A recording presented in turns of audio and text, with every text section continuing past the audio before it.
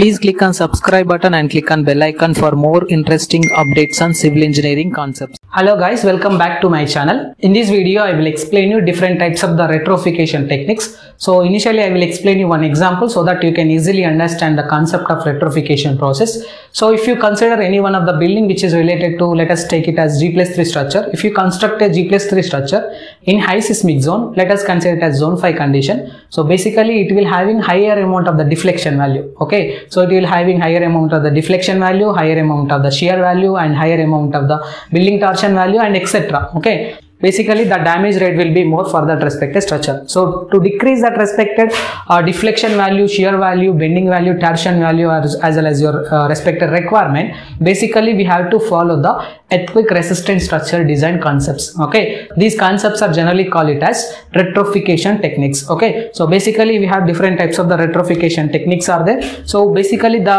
retrofitting techniques are divided into two categories. Okay, so in that first one is global retrofitting technique. Okay, so these are the classes which are comes under the global retrofitting technique, and this is the local retrofitting technique. These are the techniques which are comes under the local retrofitting techniques. Okay, so basically retrofitting is divided into two types. One is global retrofitting technique, and second one is local retrofitting technique. Okay, so in the global retrofitting technique, first one is shear wall condition. Okay, so this is one of the most important condition for decreasing the deflection value of the building. So basically for high-rise buildings or apartment buildings, nowadays most of the people are focusing on the shear wall condition for decreasing of your respected deflection values. Okay, so this is the first one. So in the global retrofitting techniques, second one is infill wall. So infill wall technique is also similar to your respected shear wall condition, but the wall will be provided in between the members which is in horizontal position and vertical position, which are related to the beams and column structures. Okay, so if you provide any one of the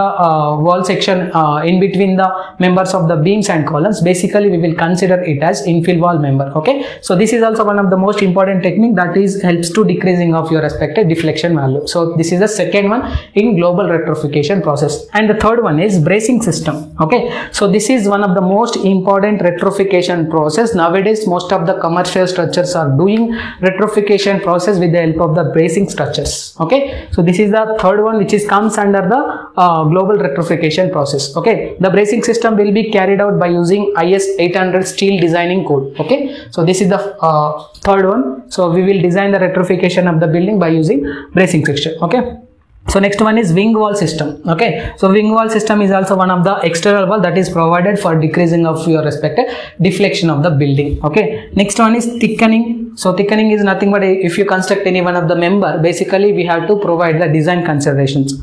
So if the member is not up to the considerations, we have to provide the additional amount of the section. Okay, so we have to provide increasing the respected properties. That is nothing but thickening. So next one is reduction purpose. So next one is reduction. So reduction is also one of the important technique that is also helps to decreasing of your respected deflection values. So basically if you construct any one of the building, the reduction process will be comes under if the properties are higher than the requirement. Okay, so these are the 6 techniques. So along with this respected technique, we have 2 techniques are there under the global retrofitting process. In that first one is isolations, base isolations. Basically we will call it as base isolations. Okay, next one is dampers. Okay, so base isolations in the sense, for example, if you want to construct a earthquake resistant structure, so basically we have to focus on the support conditions also. Okay, so if you change the support condition from fixed base to some other condition which is related to your respected rubber base isolation system or friction pendulum system, okay, the deflection value will be automatically changes. Okay, why? Because the earthquake loading condition will be applied for the supports initially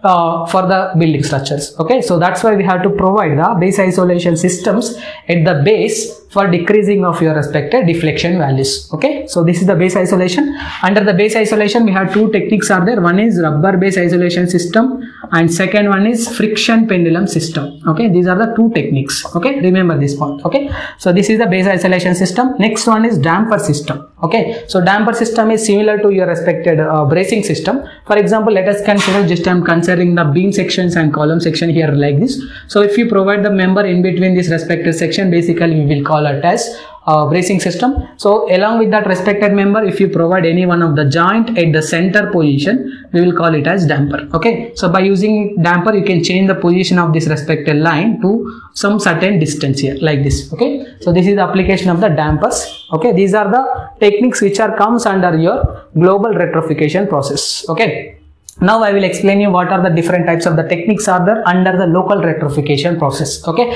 so this is one of the most important technique, local retrofitting process. Most of the people are following this respected technique for low rise buildings and medium rise buildings. Okay, so if you go with respected high rise building, basically we will follow these methods which are related to the shear wall technique, infill wall, bracing system, wing wall technique, and reduction, isolation, dampers. Okay, so if you construct a building which is in low rise building or medium rise building, that respected isolation, dampers, shear wall technique, thickening, it is not mandatory for low rise and medium rise building. So that's why we have to follow this respected 4 steps. In that, first one is jacketing of beams. Okay, now I will explain you what is meant by jacketing of any one of the members so that you can understand the concept.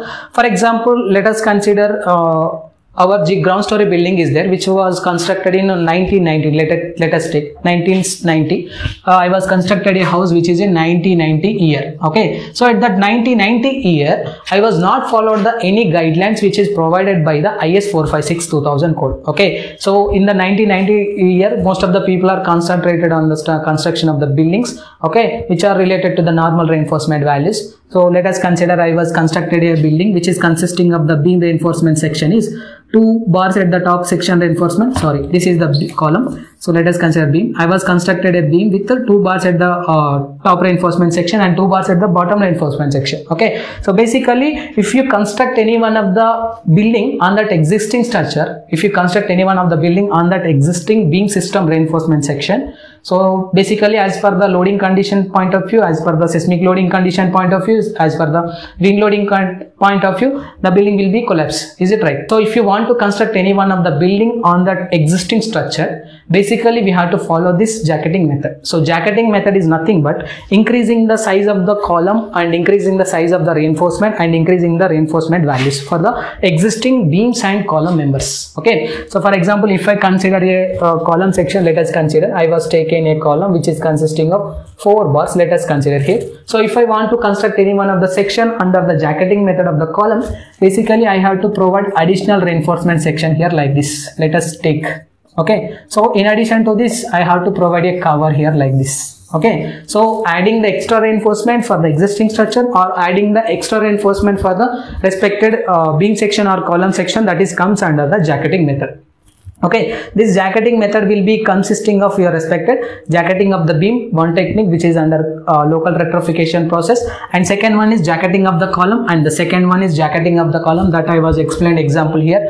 Okay, next one is jacketing of beam column joints. Okay, so basically jacketing of the beam column joints will be exist for designing of earthquake resistant structure. So basically why? Because we have to give the strength for the joint. So let us take the beam is there, column is there. If the joint is weak, basically the forces will be applied higher intensities. Okay, so to decrease that respected higher intensities, we have to find out the weak joints by using push-over analysis. Okay, so for that respected weak joint, we have to follow the provisions design as per the considerations. Okay, so we have to strengthen that respected weak joint by using jacketing of the beam joint column. Okay, so next one is strengthening of footing. Last one is strengthening of footing. So this is also one of the most important technique. Why? Because we have to increase the strength of the existing structure. So that's why we have to concentrate on the footing also. Okay, so these are the techniques which are comes under the retrofitting process of any kind of the building. Okay, in that we have global retrofitting process, local retrofitting process.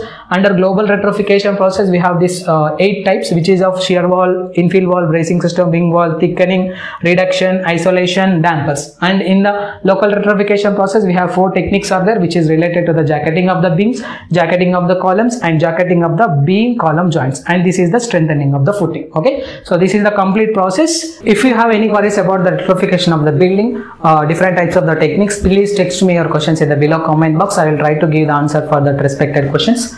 Thank you.